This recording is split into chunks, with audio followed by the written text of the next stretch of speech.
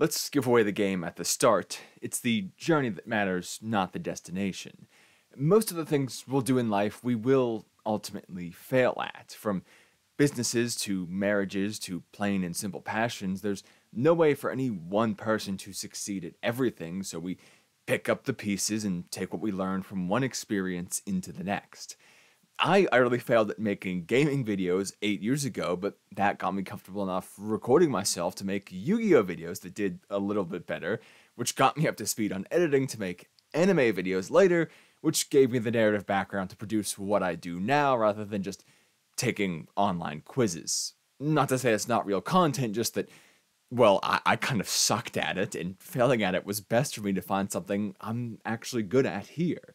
If I succeeded there, I don't think I'd be nearly as fulfilled as I am with this current style. Every single step along the way, some of the skills I learned transferred over to make the next attempt better and broaden my horizons to what really mattered. I don't need to get better at games anymore, but I did need to get comfortable with a microphone, and I don't need to know every Yu-Gi-Oh card anymore, but I did need to understand how to record footage and edit. Don't get me wrong though, I still do know every Yu-Gi-Oh card pre-2018. I just don't need to anymore. But that's why the journey matters, because as long as I'm concerned with seeking something, I won't get caught up on the fact that, well, around 7 years of my life, I was basically floundering to start this channel on the path to what I wanted in life. Plenty of stories reach this message, from Sonny Boy to A Place Further Than the Universe to Violet Evergarden to, hell, even Black Lagoon or Cyberpunk Edgerunners. It's a sort of base theme in all of these, expanded upon with a more distinct take. A Place Further Than the Universe shows all the hardships of getting to Antarctica for a group of teenage girls, presenting how they come together in the worst moments, and then further how, even though they get there, it has to end because without a journey, we stagnate. Violet Evergarden sees a former child soldier learning that there is no one answer to what I love you means, but rather that there are many different ways to experience it. I.e., you can never find it, you can only keep up the search and maintain the version that you find. And even those darker stories without a hopeful twist can embody this, like Black Lagoon, which showcases one man's failure to change a world which wronged him. He began to think that he was the master, that he could control the end, and he couldn't. And that idea, focusing on what can come from it all over anything else, almost loses him everything in that anger.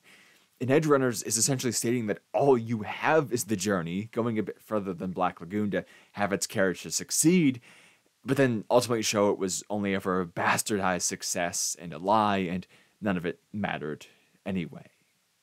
But something that you start to feel as you analyze as much as I do is that when you've seen all those takes on the idea is, okay, how though? I get that I have to keep journeying no matter what, but don't we all give up eventually, compromising with harsh reality to accept some level of comfort instead of the chase? You can say to not let that happen over and over and over, but it's just words without method. And maybe the point is that that method is up to us, and it is, but without even some framework, it's like a teacher showing the answer to a math problem with no work. My biggest roadblock in writing recently has been that having covered so many things, each take feels more and more repetitive and shallow because there's only so many things to cover. I want something deeper, so I don't just want the reason for why the story happened as it did, I want the reason behind the reason. You can tell me the journey is more important, but how do I make that journey a good one?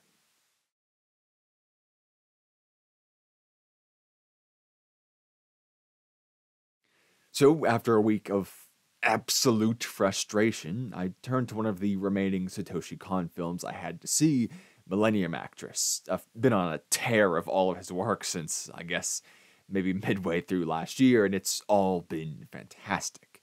But this one is about the journey and not the end, with the plot following the small-scale documentary of Chiyoko Fujiwara's life, a once famous actress who's been reclusive for many years.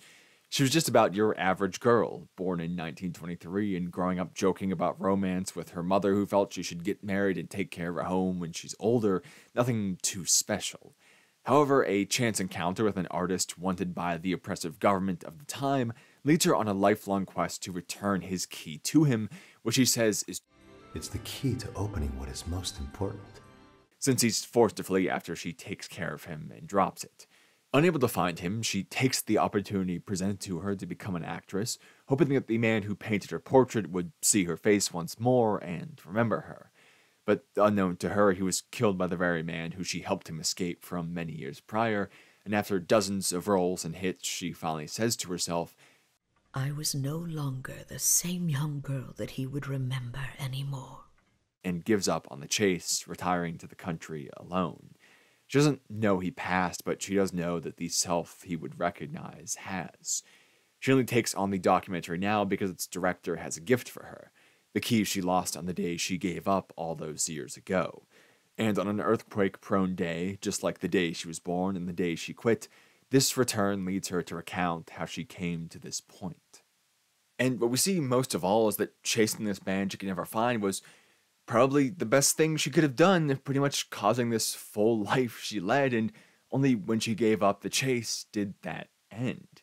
This is first shown in the way her journey begins. A local director spots her and wants her to star in a film made in Manchuria to inspire the troops fighting there, since this is during Japan's pre-World War II invasion of China. While Chiyoko shows an interest in at least trying, her mother staunchly refuses, arguing that her way of serving the home is to, well, make a home, not a film. Leaving in frustration from this meeting is how she runs into the painter and misdirects his captors, taking him back home to heal, where he expresses what he does and that, although he loves it, his painting doesn't exactly help his friends fighting in Manchuria much. He's forced to flee, she finds the key and can't chase down his training time, but then the dots connect. If it's filming there and that's where he's going, then this is her chance. And she takes it. She agrees to act only to have a chance at being in the place he is. The reason this whole career, which became so prolific, began is because it put her in the right place at the right time for something entirely different that she desired, and that's it. Without the want to chase after him, none of it would have happened.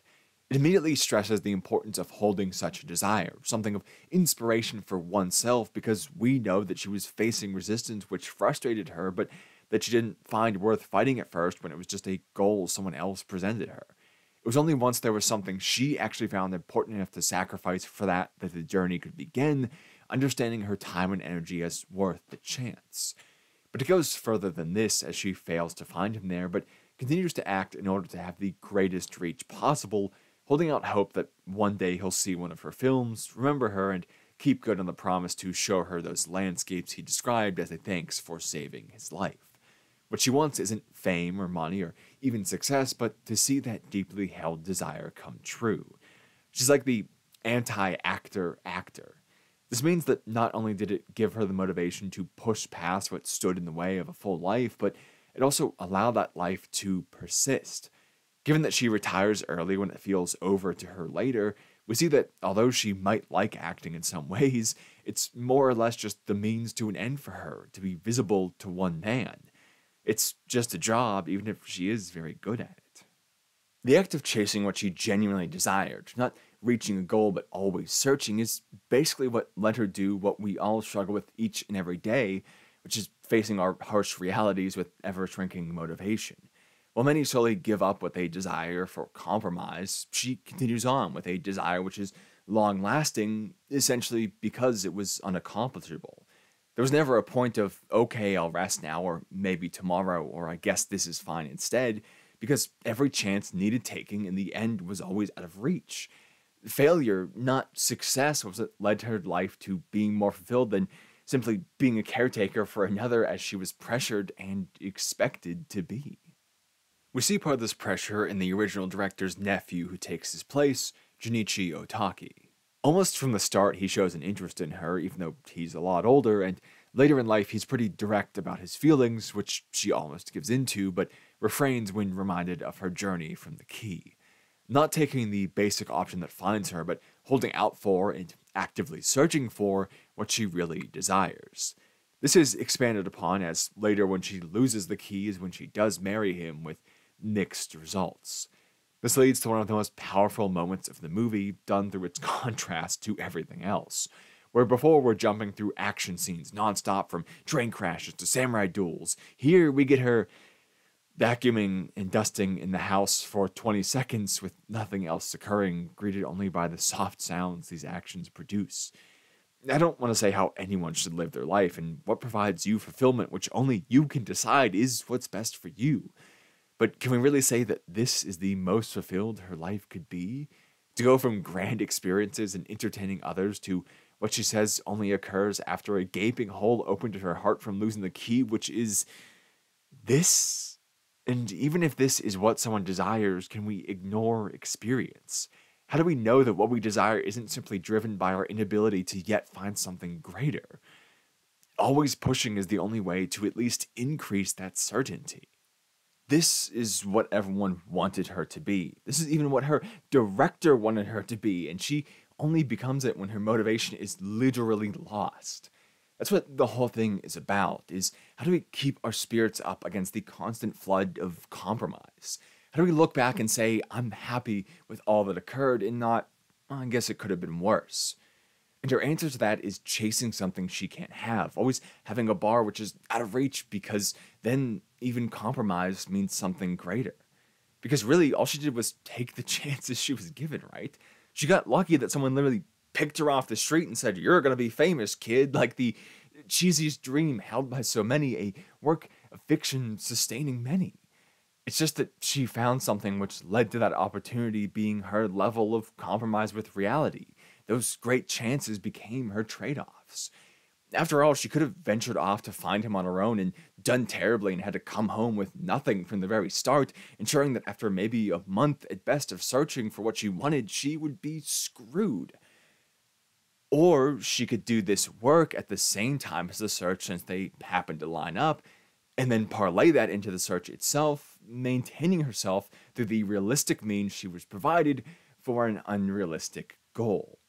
She set her sights high that a grand life was formed from the give and take of daily life we all experience. It's just a shifting of perspective, really. And when it shifts back to reality for periods at a time, her life isn't really any more truthful or expected. As she's cleaning up someone else's mess, with her husband's unorganized books falling over from simply dusting, she finds a box that falls as well, and in it is the key, stolen by her co-star and given to him because he found out the co-star's lies years ago, trying to get one over on Chiyoko and use that against her for this task. He then holds on to it so her motivation dies, and settling for her becomes him, not acting. He doesn't even say sorry for this. He just shrugs and says it's all in the distant past, so why bother with it? He was the compromise of realism, but not only is it an awful deal, but it's also a lie. This outcome is no more real than her finding the painter. It only happened because he stole what was important to her.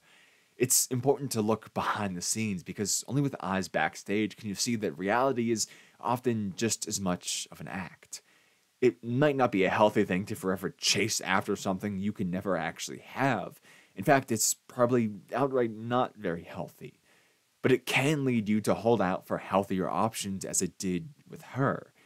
And settling for someone who's actively seeking to capture and use you doesn't sound very healthy either. What defended her from that was chasing something unattainable, so that she was looking ahead to get better things, not solely defending against the worst ones. The key is her evidence of her motivation, we can say. It's a physical thing which proves some part of it enough for her to believe in it. But it could be anything. It could be a contract, a successful date, praise at work, a number that goes up every now and then, or whatever you want it to be. The physicality of it is just for an effective metaphor, so we can literally witness her picking up and losing that motivation and what happens as a result. It's so important because we just need any evidence to push us forward and prevent the worst from happening, because that ability to chase is always within us. It just needs maintained. We see this as even 30 years later, when Genya returns the key to her, she can leap into all these stories and tell them with just as much power as she did those times before, making Genya cry and hope and hate the villain just as he did when he watched those films and her characters so many times before. What we're seeing is that she never lost the edge. She never lost skill. After all, what made her a good actor to begin with was passion. as her first good scenes were meant to be improvised from emotion, and what she drew on was her quest to fulfill that task.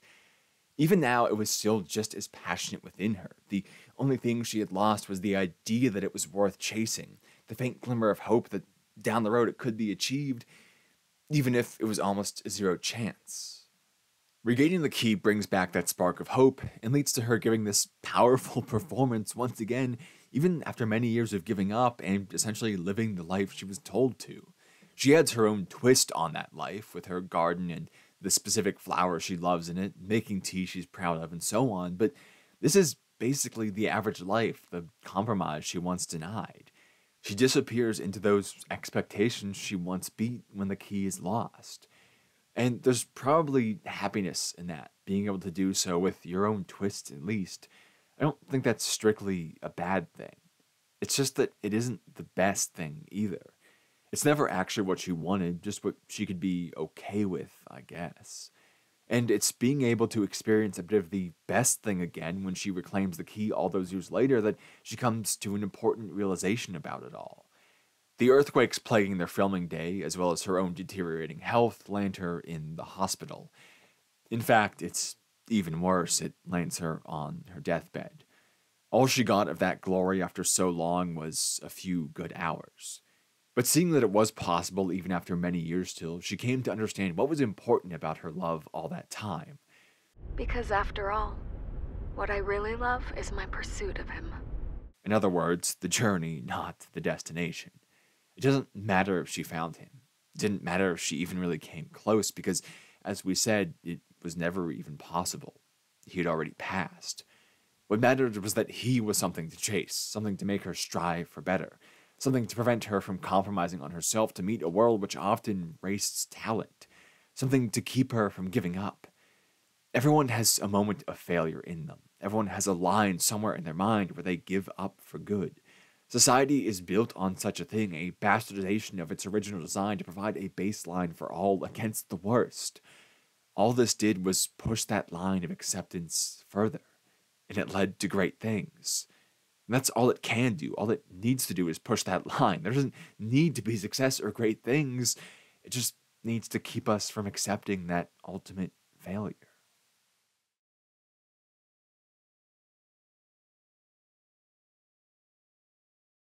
This is all fine and good, and Millennium Actress's take on that common theme is a fantastic one with just those details.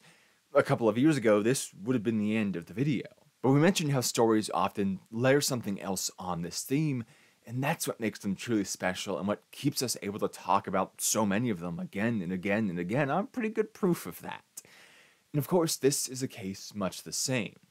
Where this energy of Kon's work is truly special is that it doesn't just say, aim higher for the journey's sake, but it actually provides some detail for how the characters are able to do so, which of course is expertly intertwined into the very presentation and originality of the movie, because of course it is. This is the guy who wrote and directed Perfect Blue, the literally lives up to its name because it's named Perfect and is perfect movie.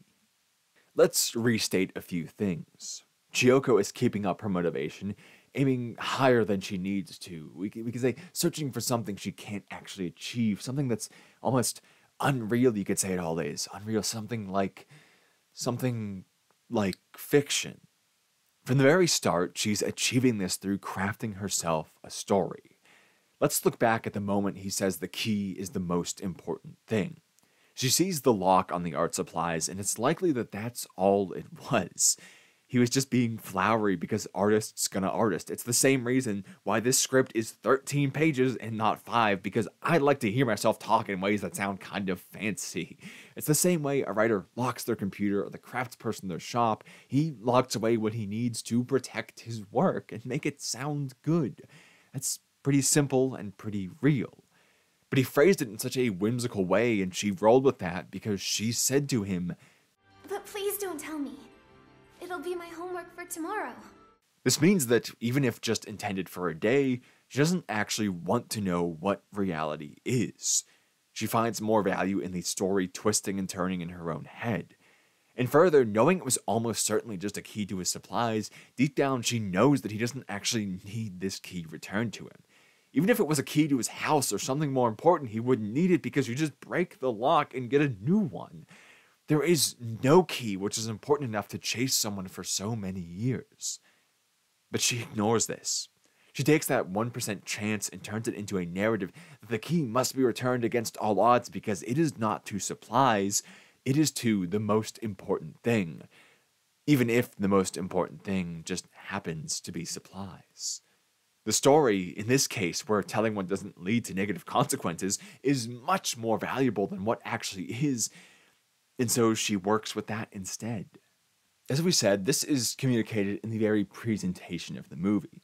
You've noticed by now from the clips I'm using that much like Perfect Blue, Paprika, Paranoia Agent, or any of those, Millennium Actress blurs the lines between fiction and reality, with Chiyoko's memories and the stories she acted in being indistinguishable from each other, bleeding into one another, and even involving the documentary crew who lived through these recountings or stories with her. There's a simple reason for this, much more than just because it was cool, although it is cool, and that is that for Chiyoko, her life basically was one of these stories. To her, the one telling the past, there really isn't that much of a boundary between the two. From her youth, it took the shape of something you'd only see in the movie. A young girl travels across the ocean to track down someone she loves with only one word: Manchuria. There's no way it would happen. It's unrealistic and corny. It's just like the movie she's in because of desire that can't be real. And you know what that makes it? Perfect. Because when you were watching this movie, which you should, it's available for free online, perfectly legally in many places, or if you haven't seen it, if you were watching any other movie you loved with just as unrealistic a premise, did you sit around the whole time poking holes in it and saying this is too stupid or too convenient to be real? Or did you sit back and enjoy the ride, hoping the whole time that the odds would be beaten and cheering when they were? It makes no sense that they would bump into each other again, as her character does in one of the movies, and she wishes to, or that the portrait he made withstands a bombing of her town in her reality, or that she'll ever even find a hint of him again, which we never see accomplished in either fiction or reality. But every time something worked out, it felt good, right? Like Genya, we knew it was a story. We'd even seen it before, but we laughed and we cried and we hated the villain and we felt bad for the hero alike.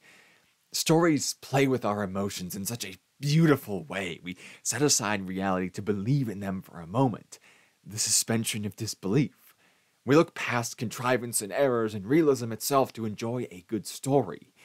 Given a whole YouTube empire can spawn from pointing out holes in movies for years and years and years and years, it's pretty clear there are many holes. And yet, stories persist.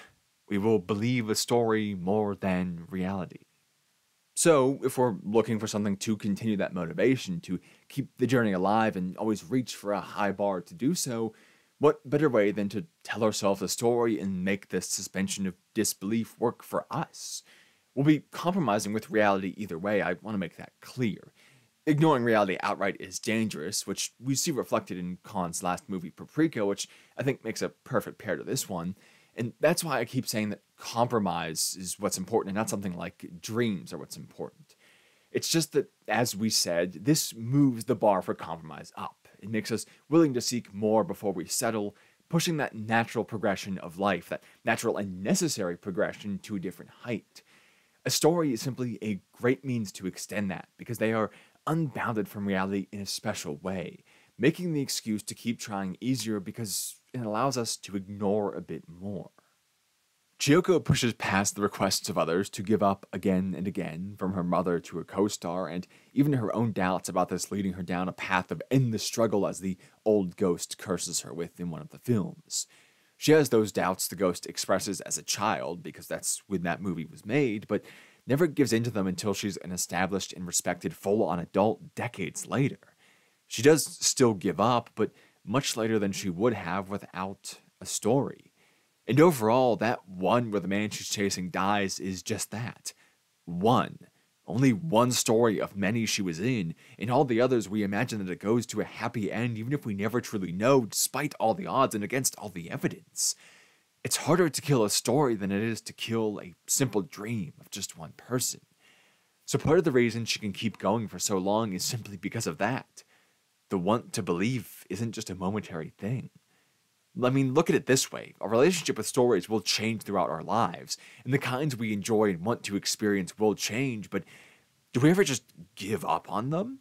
I used to love fairy tale, but finding it to be awful now doesn't mean I hate stories, just that I found different ones to broaden my horizons, ones more like myself, ones more fulfilling to me. The formula of narrative is tried and true across all times and spaces of ourselves. It offers, however vague, a structure to the dreams placed within them and makes it easier to understand and harder to tear down because they persist. No matter what, when, where, who, why, common across all people. We all tell stories. So that's a pretty strong basis, if you ask me. Plus, they reaffirm themselves, don't they? It's not just that she was placing herself into stories, but that she was putting herself into the role of a woman who, despite still chasing a man, was expressing feats of her own confidence and her own strength. She was a ninja fighting off tough foes, a princess riding into danger and learning how to fight for what she wanted, even an astronaut choosing to go out on her own into space, no small task for sure. And during all of this, her own setbacks become the enemies of the films.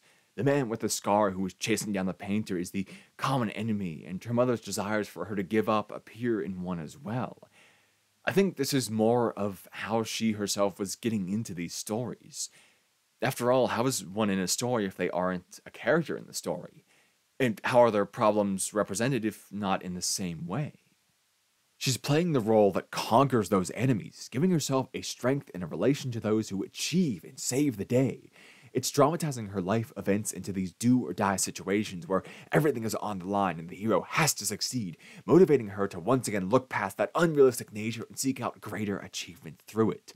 She's not just facing a person's problems, she's facing grand villains who must be stopped for the sake of all things good. And the hero always wins, don't they? Despite feeling like it would add pressure, if we once again lean into the persistent nature of stories and even tropes, which includes the hero winning most often, then we don't have to worry about that pressure. It's like when you're sitting in a theater, a bit nervous, and you remind yourself, why am I worried? The heroes are going to win. This danger is just a good challenge for the hero. This downswing is just development to make them greater on the upswing. If all hope seems lost, it's only for a dramatic reveal. There's pressure, but the pressure always alleviates to great effect. A story is an excuse to scoff off the odds. They're just there for dramatic effect anyway. This is why so many of the stories she's in have the same plot points that almost every single one can line up with some part of her situation. There are tropes and ideas that are just common to human experience and dreams. What she's acting out and incorporating into her own being is the beings of others, the hopes and dreams of the people who wrote it, which they themselves found in the stories before them. We kind of love seeing these things happen. We desire them, and so we tell them over and over and over again. Is it really a coincidence that she's basically acting in the same story across all these different ages, settings, and genres? Maybe it sounds unoriginal, but it's showcasing that what she desires truly isn't that out of the box and stupid to chase, because it's something so deeply human that we can end up saying it again and again and again and again. It's no accident that no matter what age she is, people loved it just the same too. Whether she was a teenager or an adult woman with an established career and family, whether she was an astronaut or a princess, people loved her and her character in this same role. Her desires aren't really lining up with some magical or mysterious thing. They're lining up with a part of what it means to be human to begin with that we're just often forced to shelve. Think of it like this. The painter speaks of bringing her to see him finish his landscapes in a more peaceful time, since he doesn't really have the ability to slow down or do so during this turmoil. If it was a time of peace, they wouldn't have met the same way, of course, but he could still express what captured her attention no matter when. And if it was peaceful, there wouldn't have been the issues which forced so many people apart and prevented their promise. So what's really unrealistic here? What's really the problem here? The wish to find a special connection and chasing something so important, stories across all times and all places, and people will tend to it? Or that we kill each other and prevent such things from happening in a kinder world? Behind the scenes, reality is often its own well-constructed act, just as unrealistic as the things we're told are fiction.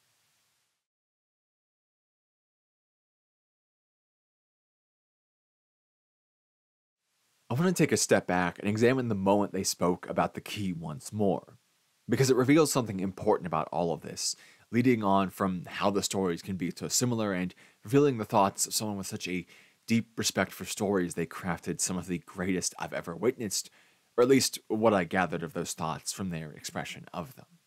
We've been speaking about stories here in a personal way, telling our own and the person acting in them, but it really is a universal thing, no matter how selfish it might seem, isn't it? There's a whole character in Genya who's literally pulled into someone else's stories as we ourselves are watching and pulled in, so of course there's a broader point here in terms of audience and impact. And it starts with how the painter expresses his craft. He tells her about the settings he works from and what it feels like and costs to capture them, almost freezing for his craft, told in a way that pulls Chiyoko into fiction for the first time that we see. She's in the space he described for a moment, experiencing something she's never experienced before she fades back into reality. That's the real first moment where it starts, where the line blurs, when someone inspires her with their own motivation and their own story. Because what he was doing was communicating to her what's important to him in his own story, the story of a painter who takes the brunt of the cold to capture a beautiful moment. Those landscapes are a place of peace and serenity, untouched by destruction and free from marks except his own footprints, and all too needed to break in the midst of war they're currently experiencing and won't break free of for many years to come. A nation which rejected him and hunted him down, forced his friends to fight and die as even he did. In the same way a director can make a film to motivate troops, he can paint a picture to represent a peace he expresses strong desire for, the hope of a moon that isn't yet waning. These paintings are his own story, his own way of communicating important things to people in a way that it doesn't just say it, but first captures their mind and then says it, forces them to look inside, to say it to themselves, and then realize it from the work that you did. We go through all this struggle to present things in creative and engaging ways because of this value, because it allows what may be ignored or boring, what may go untouched and considered unimportant to be brought up and addressed in a universal and entertaining space. It brings it to all these new people and in new places. And not even just that, it does it in a way that inspires them. His motivation inspired Chiyoko, a man speaking on his paintings leading to a full and detailed career of an actor, which itself went on to inspire Genya to become a director and start his own studio, as we see that when he started at her studio he expressed a love for her work, and then he goes on to name his own after her favorite flower, the lotus. The inspiration is clear. It led to him going on to his own decades-long quest with the key, seeking to bring it back to what he believed was its rightful owner all these years. But then it was the painters that she was seeking to return anyway. She wasn't the owner. In fact, you could probably say that no one was really the owner. Once again, it's just a representation of that mantle being passed down, one character leading to the full life of another because they cared about something, and that care drove them to push past the boundaries of compromise that many never do. Whoever holds that can do much more than they'd ever imagine. It's passed down in a cycle, all different people's take on the story of the key. That's why, getting back to the similarities of the stories, that they exist. Because it's all just a framework to communicate important things to the others who are inspired to live to their fullest by them. Maybe it's just the same story in a different era with a few plot twists. The names are different and the man with the scar doubts her instead of taking her word. And of course, there is a line where there's no originality being put in, and it's just plagiarism that defeats the whole purpose and shouldn't be respected. We're talking inspiration, not theft. But when done with good intent, all these similarities mean is that someone lived full enough to communicate something which spoke to you so much that you yourself had to do something with it. It means that their work worked. It's inspiration. That's why it can look the same at times. Because creativity, like anything else, doesn't come in massive leaps. It's small steps, small innovations, little remixes on the same ideas until eventually it looks entirely different but came from the same exact base. We even see this as her career progresses. At the start of it, there was no way they could have done a scene with a spaceship with so much detail and charm, so it wasn't done. But by the end of it, there are going to be lasers firing at kaiju and models of spaceships taking off, leading to the same kind of story being told in vastly different ways. And that's amazing because you know what that means? That inspiration can now reach so many more people. All kinds of folks who have never considered seeing some sort of mystical princess production but would watch the hell out of a sci-fi movie that is basically saying the exact same thing.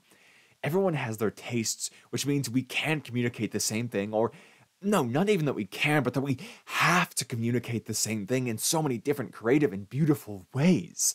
Eventually, you express that important thing, that important theme and idea, that motivation you're carrying to everyone. We see that even Genya's cameraman, Kyoji Ida, who resisted being pulled into the story the whole time, he's the only one who's not acting in it with them, is in a spacesuit at the end for the final story because it pulled him in too.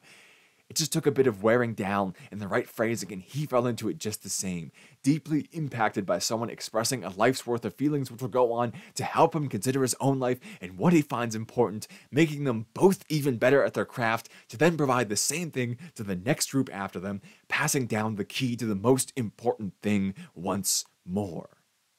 Does this mean that everyone will become something huge from this, a great director or a famous actress? No. I believe we all hold that potential, but it's only brought out and allowed from some conditions. For example, I work hard every day, but I can only do so because I have the conditions to do so, because I don't have to work 2 jobs to afford a family or home or food. That's unfortunately how our world works. Exceptional only exists because it has average to compare itself to. The painter dies unknown as she goes on to the fullest extent, and she retires into obscurity as Genya creates his studio. But the thing is, we said the answer to this earlier. Inspiration doesn't have to lead to great things. It only has to prevent us from falling to the worst. It only has to motivate us to see and then take those opportunities which present themselves again and again until enough failures breed success. It just has to keep us from hiding in the woods believing that we lost the most important thing. All it has to do is this, what you're seeing right here. This moment is my favorite of the entire movie, and maybe even more my favorite of any of Kon's works. It's hilarious and silly, it made me laugh out loud. But it's also so much more. There's another reason why the stories begin to blend with reality as she recounts them, and this is why. Because they're literally sitting there excitedly miming them out. 2 people who, as far as she knows at least, have never met before. But they still do this together. Something so personal and excitable, we spend so much time hiding it. This is the most important part to me because this is what it's all about. It's not about actors and directors or princesses and astronauts. It's about people living full lives in whatever way that is, which just so happens to be those things sometimes. When we communicate our inspiration and excitement, even if it is just to another person in the same room, it still has all the same impact we mentioned with stories. It still makes for memorable moments. It still drives us to care and do new things. It still makes us who we are. This moment is ranting in the kitchen at a party about your new special interest. It's finding a fan of your team at the bar and hugging over the story of how your team just won. It's also the team itself playing their hearts out to craft the story they're living. It's seeing that sticker on someone else's laptop and making conversation about the thing you love. It's making a goddamn YouTube channel because you were alone with the things you found important and just wanted to express them to someone, to anyone. The stories are everywhere, in everything, and every moment. We just have to be motivated to listen and create them. We have to be unafraid to act them out with excitement. So lean into your stories. Tell a great one that keeps you going. The only audience that matters is you. The rest is just a really goddamn great bonus. I think it's pretty clear that Millennium Actress fixed the problem I was having at the beginning of this video. This was me presenting what I found in the movie, but it was also a bit of therapy for me. I often write and erase entire scripts thinking, it didn't do enough, it's so obvious and unoriginal. That was why my last week was so awful that I was doubting even my ability to see friends I've known for 8 years now. I wrote 20 pages and hated all of it. Was I really saying anything that hadn't already been said by myself or even just understood from a casual watch of the story? What I have to remind myself very often of is the phrase, just say the thing. I tend to overcomplicate things, try to add so much new and so many layers that's why I end up hating what I make, because it's trying too hard, it's repeating itself, it's meeting a quota of impactful statements or forcing personal stories and comparing itself to that which doesn't exist. When all it needs to do is put a different spin on things or explain the spin someone else put on things in a flavor that will effectively communicate that to the person who needs it at that moment. Hell, you can even see that in Kon's works, with most of them presenting an evolution of similar concepts each time. They're alike, but you see how certain elements improve each go, how each take is showing a commitment to his skills and self, but without ever stagnating or without ever trying too much. His works are an expression of the journey itself, where we see him grow in each and every one. And I don't have the words to express the sadness of that journey being ended so quickly. To know that the man who wrote such simply prolific words for a character's death is himself gone too soon. I think deep down when we love stories, we tell ourselves a small one, that one day we could meet the person who made it and let them know how much it meant. And that can never be done for anything he wrote ever again. But that's why this needs to be done, why we have to keep telling these stories and communicating these ideas. They are what was important to him and so many others before him just the same. They are inspiration and motivation carried on again and again and again through so many people. I don't need to rework the very idea of a video essay each time I make one. You don't have to reinvent the structure of a story each time you make a movie. You don't have to invent a whole new story to live your life. You just need to do whatever keeps it going for as long as it can, to be the most fulfilled as you can, to make the best compromises you can. You just have to say the thing.